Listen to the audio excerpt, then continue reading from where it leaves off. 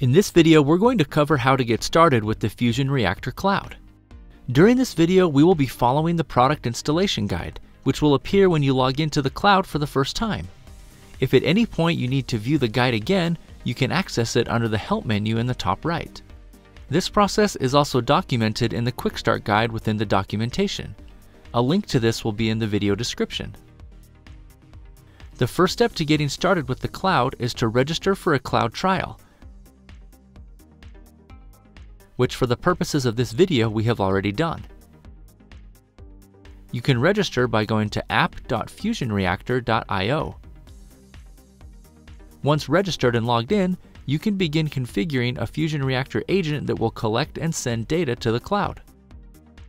The first step in installing the agent is to create a directory for the FusionReactor instance. Select your language and operating system, then copy the command to create an instance directory. When creating the directory, change the instance name to reflect the instance, for example, CF 2018 or Lucy 5.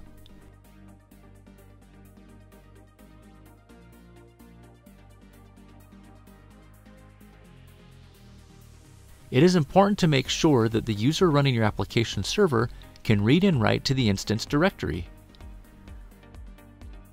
With the directory in place, we now need to download the files for FusionReactor.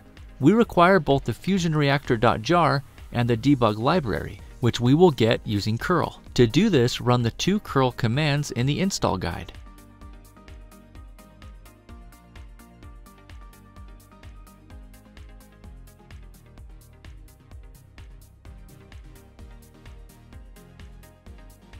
The final step is to configure the agent to run with the Java or CFML application server. To do so, we need to append the Java agent, agent path, and optionally the password, license key, and cloud group to our Java arguments. If the password and license key are not set via the Java arguments, you must open the instance and set these manually to get started. Where the argument should be appended depends on the application server. For ColdFusion, this is the JVM config file. For Tomcat, this is normally the saten file.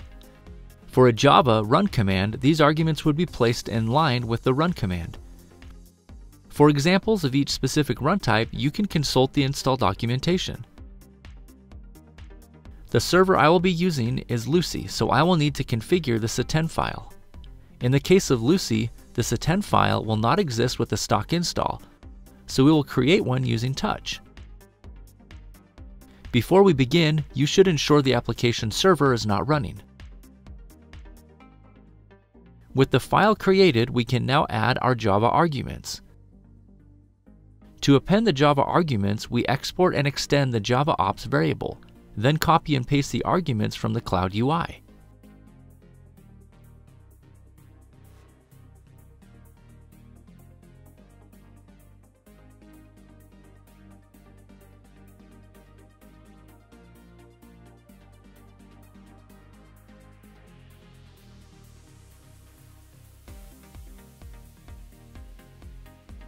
With the arguments in place, we can start the application server.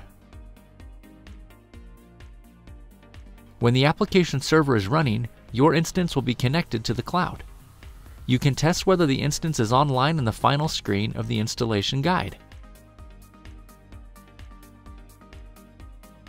With the instance online, you can now monitor, alert, and troubleshoot for the server and its applications.